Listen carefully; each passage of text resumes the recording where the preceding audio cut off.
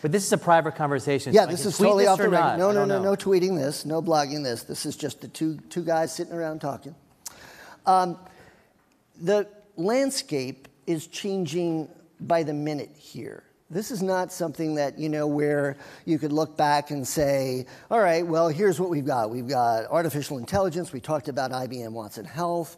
We've got ubiquitous connectivity. We've got big data and understanding that in new ways. We've got a host of new technologies that every day I'm reading something new that is transforming this landscape. And it's wild. I mean, obviously, we have a lot of them here over the next 2 days, but I'm not sure we're ready in many senses, that there's an explosion, but how do we deal with it? Who's in charge morally, ethically, legally? How do we respond as a society? If I tell you, listen, you're carrying the sickle cell gene, but I can fix your sperm so that it won't carry it, is that appropriate to do or not? I mean, never who makes appropriate that decision? to tell me you can fix my sperm, but that's I really. You told me that we were supposed to talk about your sperm. Right, okay. See, that's why I love this conference, because on day one, that's what you start with. Yeah. But I do think it's an amazing time, and we have to start to get ready. So I think with discourse comes understanding. So the more we could talk about these and put it out there, obviously we can actually, meet the challenge. At the same time, you've got this big entity called government, which is coming in and inducing change in many ways. And I'm not sure they even know what they're doing all the time. What gives you that impression? Yeah. Well, I think, listen, obviously they want a health care bill. I'm not sure they care what's in the health care bill as long as it's a new bill compared to the old bill. All right, we'll talk about that in the next session. You've got a whole big session, so I don't want to steal the thunder for that. But, so much of what's changing now is a mindset, right? I mean, it's not just the technology that's come in, it's the willingness to break rules. And you get that feeling of that fail fast Silicon Valley. I know it's a cliche, but there's some truth to that cliche. Are you seeing that? We're seeing it every day. I mean, I see it in patients who ask about everything they read. Everything you write, every single patient of mine views it as a beacon of hope. So every company out there, you literally are their hope, and I see it in their eyes.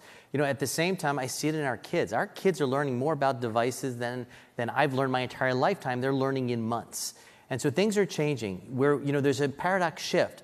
The doctor's office, we used to be the one in charge. We used to collect the data. We used to draw your blood. We used to do all of that. Now it changed, right? Pretty soon you're going to prick your finger at home and send in a biochip. You're checking 3 months of blood pressure data and bringing that in with you rather than me just checking it at 1 o'clock.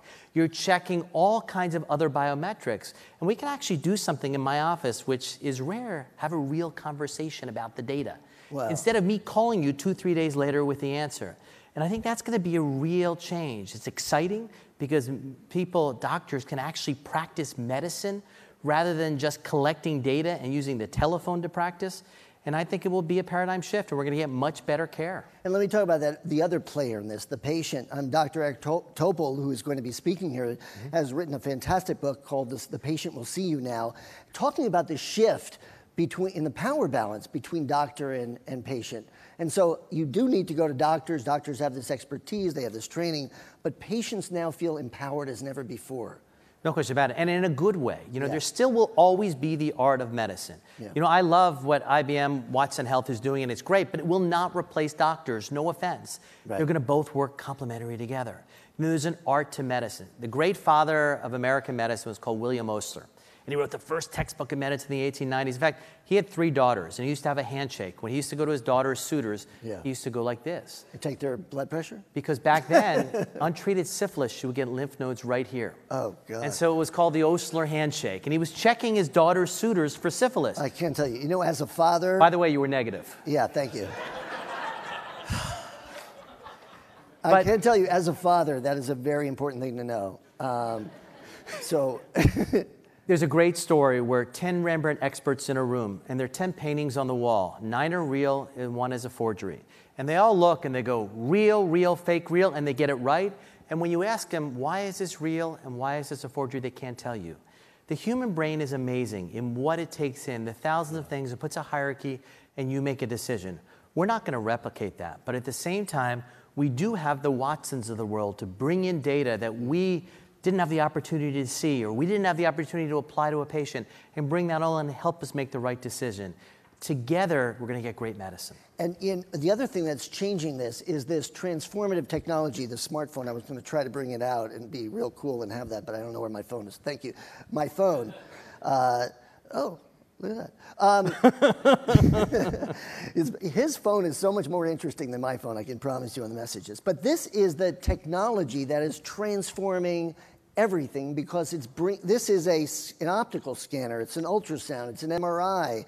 It's able to look in my retina and see if I have retinopathy. It can look at lesions on my arm and broadcast that to an oncologist anywhere and say, do you have some sort of skin cancer? I mean, this is amazing having this kind of power. It's remarkable technology, and it certainly aids us in what we're doing. You're welcome to my phone. Just tell my wife I'll be home late for dinner tomorrow. The one thing it can't replace, and I think this is the one thing that I spoke yesterday to one of the big laboratory company meetings, all the tech companies together. And when I ask a patient, how do you feel? There's no blood test for that.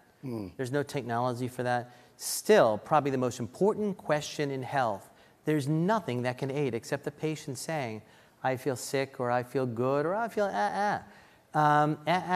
we need to quantify, and we don't have the ability to do that. So this has democratized many of the things we've talked about, but there's still a long way to go. If I can't measure how you feel, think about that. That's amazing. Well, we keep to a very tight schedule here, and we have 2 incredible days of conversation. We're going to be talking about all of this. This was a really great framing. Thank you, David. Can I say one thing? Yeah, you're the co-chair. Sure. Oh, yeah, cool. Yeah. I'm here, and I think all of you are here because we want to make a difference. And when Cliff first approached me about participating in this, I got very excited because most of you in the audience, I would have never had the opportunity to meet. So the idea to cross disciplines, to have a small company, a large company, someone from government, someone from pharma, someone from the computing industry together, to me, really excited me that we can make an impact together on health. And so I thank you for allowing me to participate. Thank you very much. Thank you, Dave. Such a pleasure. Thank you.